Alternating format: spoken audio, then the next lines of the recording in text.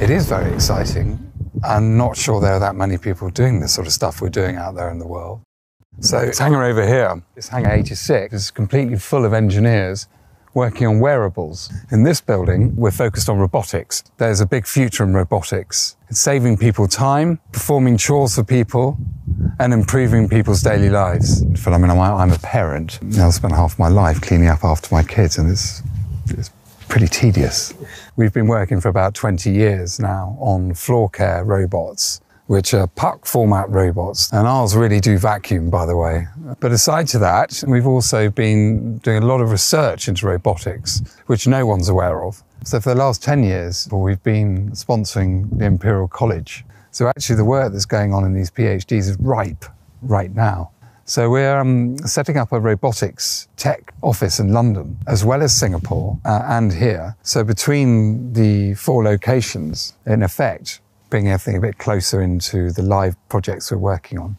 The subject, what you're actually developing, accounts an awful lot in terms of excitement and attracting engineers.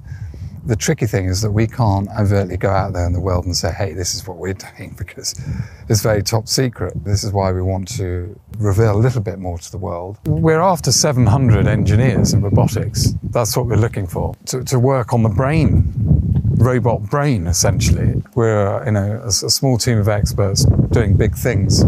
And we can get there, but we need more people. It's a bit hard for me to climb over. Yeah. So it's basically deploying advanced robots in household environments for mapping the environments, understanding the structure of the household. I was a bit shaky when I come in here, but we call this an arm room. And it needs to be as compliant as possible and safe in a home environment. Is it able to take impacts like this? We're trying to achieve something that's very, very complex, that no one has achieved so far. Over here, there's a very, very exciting rig. So what this arm is doing is it's able to map that chair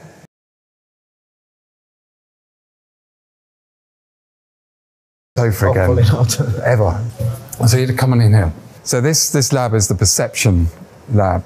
This is all about the brain, about the vision systems, how the robot is interpreting the environment through sensors, cameras, thermal imaging, being able to map humans and navigate through the world. But there's also things we're learning that we can feed back into the other products and the other categories to enhance their functionality and performance for consumers. One of the very exciting things about robots, as with wearables, is they are the future of Dyson.